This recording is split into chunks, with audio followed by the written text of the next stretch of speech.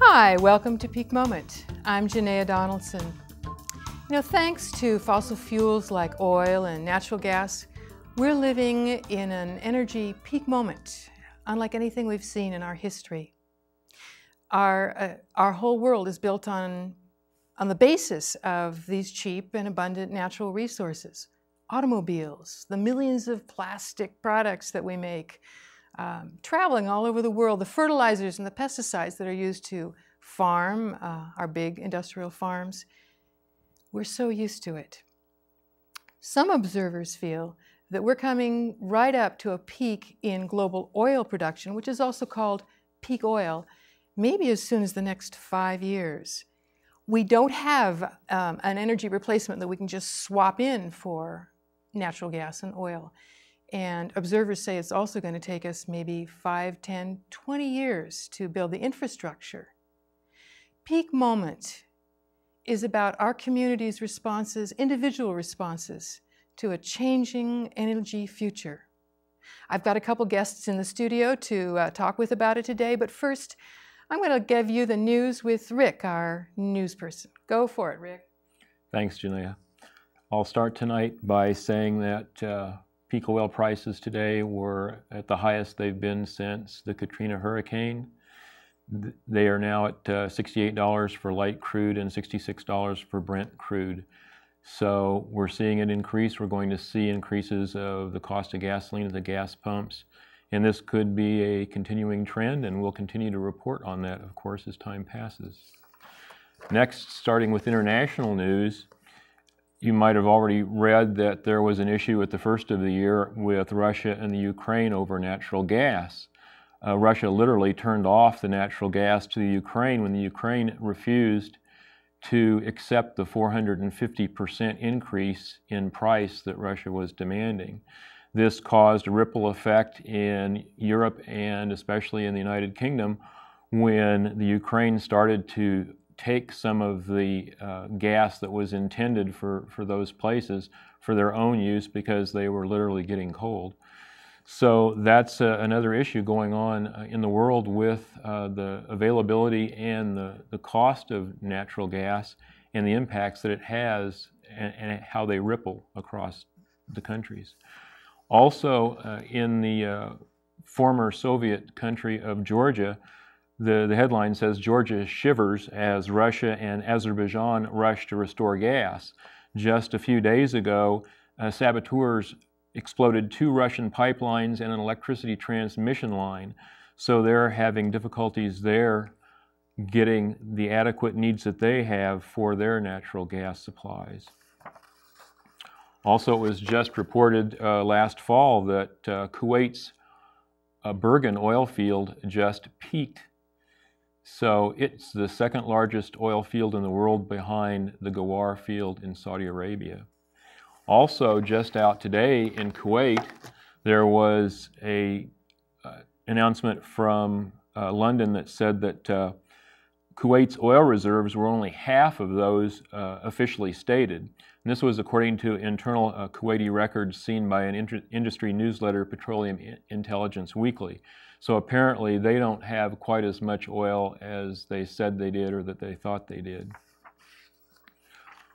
Moving over to the UK, in Kinsale, Ireland, there's been a continuing effort to get away from fossil fuels. And they have unanimously adopted a motion to support the efforts of a nonprofit company called Transition Design to help transition that town. They've also done a number of other things through the local university there, and they seem to be working very hard to get transition from a petroleum, fossil fuel dependent energy supply. Closer to home, there has been a lot of talk lately, and CBS actually spent quite a bit of time on a 60 Minutes episode yesterday on the Alberta oil sands. And they've basically been going to a gold rush situation there where they're now saying that they have reserves that are in excess of what Saudi Arabia has for oil. Another important thing coming out of the United States is that there has been a first hearing in Congress of peak oil. And this was sponsored by Roscoe Bartlett and included speakers like Tom Udall. And this is actually finally bringing us to a point where the national government is paying attention to peak oil. So I think this is a pretty good progress. That's all we have time for tonight. So now back to Janaea and her guests. Thanks, Rick. It's heartening to hear that other communities like Ireland are starting to look at how do we reduce our dependency on fossil fuels. My guests today are Anna Reynolds Trabucco and Bill Trabucco, who are the owners of Linden Lee Ranch here in Nevada County, western Nevada County. You embarked on buying this ranch and are using it sort of in an unusual way compared to many of our ranchers. Tell us what you've been doing. Well, I think the key difference between our ranch and many others currently is that our ranch is under a conservation easement with the Nevada County Land Trust. It is a working agricultural conservation easement, which means that it is set up to engender agricultural uses in perpetuity. Now, does this mean that the Land Trust owns this land? What's a conservation easement? Actually, a conservation easement is a almost tortuously contrived document. It took us a lot longer to arrive at this.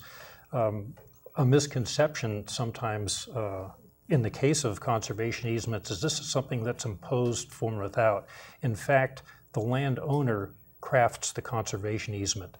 So you've crafted it. We decide what we want to have happen to this land, and the entity, Nevada County Land Trust, in fact, helps and will carry on our desires for the land into the future, essentially in perpetuity, which is one of the important provisions of conservation easements. Why did you put on a conservation easement? Well, it's a very property owner-driven document. It's created entirely by the owners in exactly the way that they wish. And when we first started, we weren't really looking for a large piece of land, just maybe enough to be self-sufficient or somewhat self-sufficient on. In the process of looking for our land, we found this ranch, and it was much larger than expected, but we fell in love with it and could not be involved with it. And we realized with such a large piece, it was a meaningful part of the South Yuba River watershed, and it was also equally meaningful to keep it in agriculture as it had been for over 100 years prior to our ownership. Wow, that long. So it became more of a community and future-oriented project than we had initially been thinking of when we first looked for land. Well, sort of a personal take on it, though, once we'd spent time on the land and seen it a bit through a few seasons, you just kind of fall in love with it and say, this needs to be preserved. This land has a purpose here being what it is. And, it's kind of interesting to think, well, the land kind of took over us maybe instead of us taking over the land. This might be a good moment for us to let our viewers see a little bit of your land, since let them see the place we are speaking of. That you fell in love with. Yes? Mm-hmm. Well, behind me there's a nice scene of a few cows just barely visible, and distant meadows, blue oak trees. This is what Linden Lee Conservation Easement is all about. And it's a little hard to preserve 800-acre plots like Linden Lee, which is what we would actually prefer to have in this area, because we feel it's important to have open space and agriculture. Regeneration processes that are happening on land like this, where the trees and the ground and soil and the grass, and including the grazing, are all working together to make a very healthy landscape. As you can see in the area, there are not only old oaks, young oaks, multi-generational. This land is healthy in that it has resprouting trees. The trees work with the grass, with the grazing, to keep this landscape in healthy shape. Your land is just beautiful. I can see why you'd fall in love with that. The open spaces in it and the beautiful blue oaks, which are increasingly scarce in our county. They're a special biome, small biome in the oak savanna and chaparral main biome that we're in. As I was talking about, we gradually got a bigger sense of what this land meant, not just to us, but under conservation easement to many, many people around us now and in the future. And this was really brought home the more we noticed the encroachment of suburban, smaller parcels, more traffic, more people, that land being left to be habitat and productive agriculture was getting more and more precious and much more urgent to protect. So one of the things in having this larger piece of land that Anna was mentioning too is as land gets subdivided, there comes a point, this is somewhat of an opinion, where land stops being productive. The land that's in agriculture is productive. It's producing food, it's producing clean air, the habitat,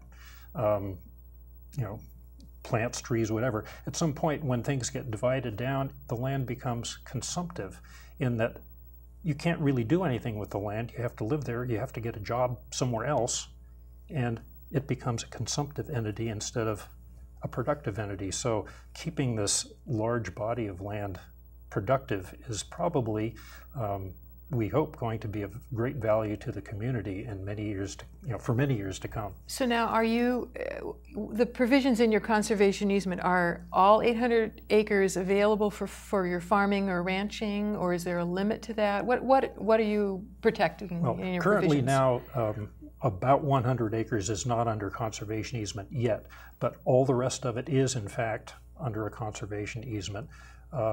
Probably, I think we've determined recently, about 160 acres is in timber lot, which was replanted after the 49er fire, and all of it is being used for grazing currently. Provisions of the conservation easement, in fact, permit us to adjust, should it become necessary, some of the agricultural uses. An example of some of the particulars in the conservation easement, we set aside one small area, well, it's actually probably about 60 acres, that's we've deemed a blue oak preserve, and to prevent that from being damaged, the blue oaks don't like irrigation, so there's a condition that that section cannot be irrigated. Any agricultural use of that preserve needs to take into account the needs of the habitat that it's on. In other words, irrigation and blue oaks don't really get along, so any agricultural practices need to not include irrigation. So are there provisions for, say, overgrazing or anything else, or things we may not know about today? It has to be very carefully worded to preclude loopholes, but to allow for flexibility for the unknowns that might arrive in the future. For instance, our house is not included in the agricultural section. So you don't really have to worry about irrigation or, putting some gravel down for a driveway sort of thing. Let's see, where was I going with this? Well, I wanted to ask actually a question here. Part of your vision was originally self-reliance for yourselves in terms of, or more self-sufficiency in terms of food. And to some extent fuel. And fuel and water, right, for all of these for yourselves. And with a larger land, your vision changed. I would expect that it might have changed also when peak oil got on your radar screen. How did that affect, has that affected your thinking at all about your land and your usage? Well, it has affected things.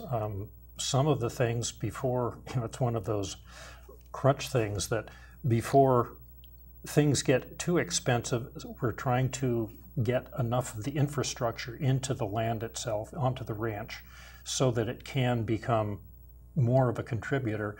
And if nothing else, it's kind of vindicated our direction in that if we thought that this might be of value to the community in the future, now that we have what can be land that's producing food, which can be used in the community, it may become much more important now to have this than we even thought of when we started out on it. we may begin to see this. This is one of our community assets, yours and other people's agricultural land that's going to feed us in the future decades, particularly as the transportation costs rise and we can't afford to be flying in pineapples from Hawaii when when jet fuel is 20 times the cost it is now, or whatever. Or peak oil has definitely intensified our ideas about. I mean, why bring in beef food from Argentina when it's right here? And is it being ranched right now? I mean, are you raising beef on your land, or what? Yes, we have a person doing the actual ranching. We have this very cooperative arrangement where we own the land and he owns the cattle, and he has all the cattle expertise. And what he is involved in and has kind of moved to the model of is grass-fed beef, which is raised from the grass that's growing on the land. And these animals are not sold into a commercial mechanism where they go to a feedlot and all the things that happen at feedlots that are undesirable. So grass-fed beef is very much more healthy for the cows, for the people who eat the beef, and for the landscape. So it's a very good arrangement to be doing that kind of food production if one is thinking of land preservation and environmental effects. I would expect, if you're talking about being, healthy for the land, or at least not overgrazing it, that there's got to be some limits to how many cattle he can be grazing there, because you're not bringing in extra, right? He's not bringing in extra feed from elsewhere. There is hay in the winter, Aha. and that's hopefully a resource that can be closer than, let's say, 200 miles. So it's within that at least few 100-mile radius of resource. That's one thing that I was forgetting what I was going to say. There are limits stated in the conservation easement. It's fairly clear that no matter how intensively you try, there are a certain number of large herbivores that the land will not support, and it should not be undertaken. It will be too much for the land. There is a numerical limit on the cattle on the ranch, but the other thing is with, speaking of Jim Gates, who is our cattle person, he has been doing this for many, many years, and this goes to an interesting phrase, which is a high eyes to acres ratio, and of course Jim eyes to acres. To acres. And this means that you really pay attention to what's going on the land. You're watching the animals, you're seeing what's happening to the ground, you're seeing what's happening to the grass, you know when to move them. In larger commercial operations that, so many cattle, so many acres, let's see, it says here, 5 acres per cow, and that's it. You don't do that. You can see, because there are microclimates all over the ranch. Some places don't provide as much food for the cattle, other places do. So you have to be aware of this and manage the animals on the land appropriately. Yeah, nature is flexible rather than formulaic. And it changes year to year. I would just imagine drought or more rain or muddiness or whatever are all going to be factors that he's got to be watching. That's impressive how much work he must do to and the amount of knowledge and not just sheer keeping after it, but the deep sort of foundation of knowledge of how to manage land and cattle. That's a precious resource that is also looking a little dicey about going on into the future. Most ranchers and farmers, especially in Nevada County, are in their 50s or older. There are very few young farmers and ranchers. So this intelligence of how to produce food in this local biosystem is very important to preserve as well. Is anybody working to apprentice with Jim or make sure that knowledge gets passed on to someone else? Because I could imagine that, as you said, most of our farmers and ranchers are older. If they're not passing it on, 20 years down the road, we're all going to be desperate to have what they knew how to do, or will reinvent the wheel or something. Some of that knowledge is passed. There are wonderful 4-H and FFA programs available here. One of the problems is that there are younger people, kids, 4-H, FFA, who are interested in this, but our society somehow doesn't promote agriculture, cattle ranching, as much as it is, compounded by the fact that land as it is now valued, highest and best use, inevitably means subdividing it and developing it.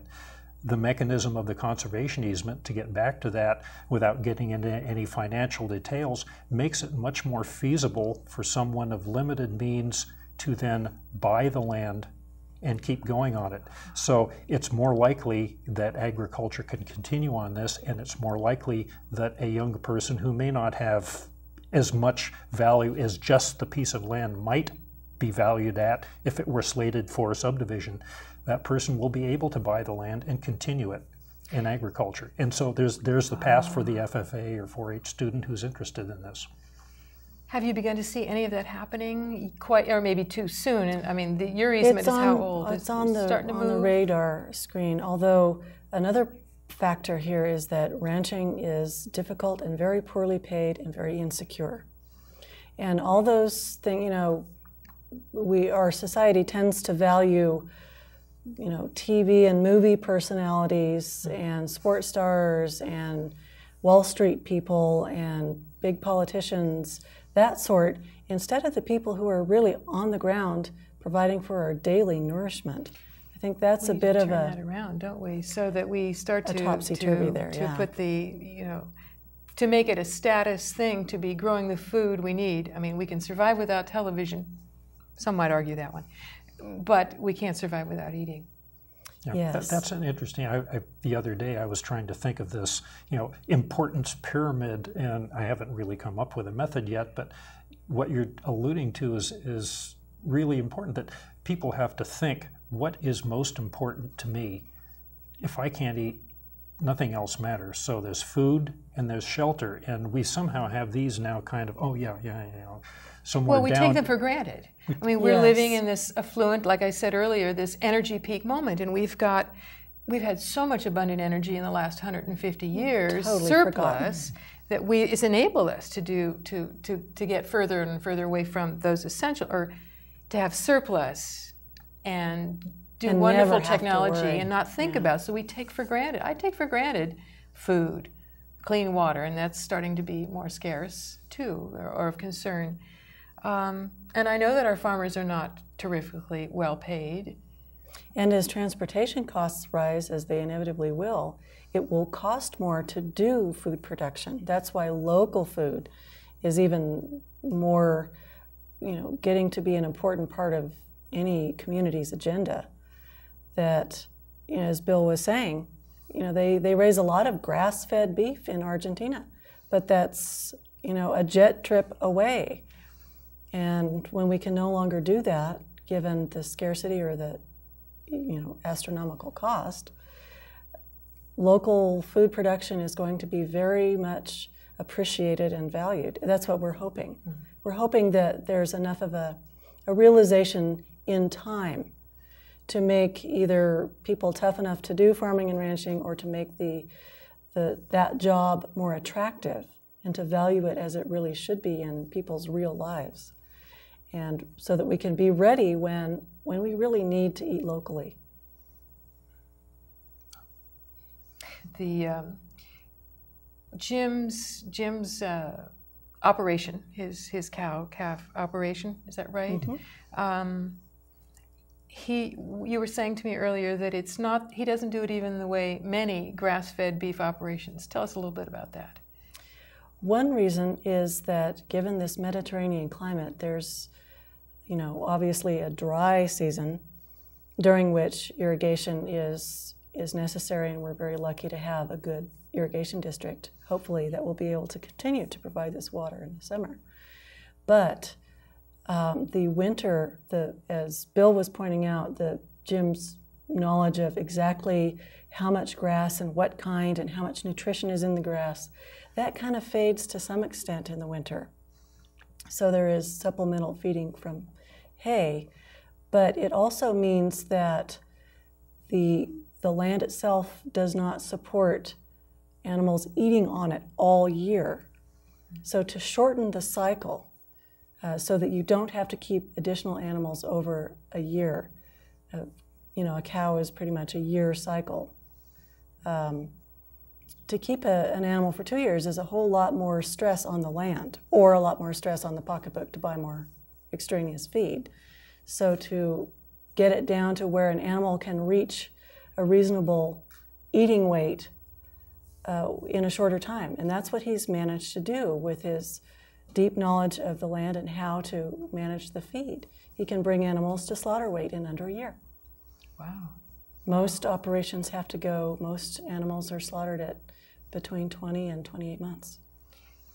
The other corollary to that is that people have to realize in local food with respect to beef, beef is a seasonal product, kind of like peaches and apples and things like that. So because the timing of slaughter and when the animals can be born depends on the climate, depends on the weather, depends on the feed. Beef or cattle are slaughtered only at certain times.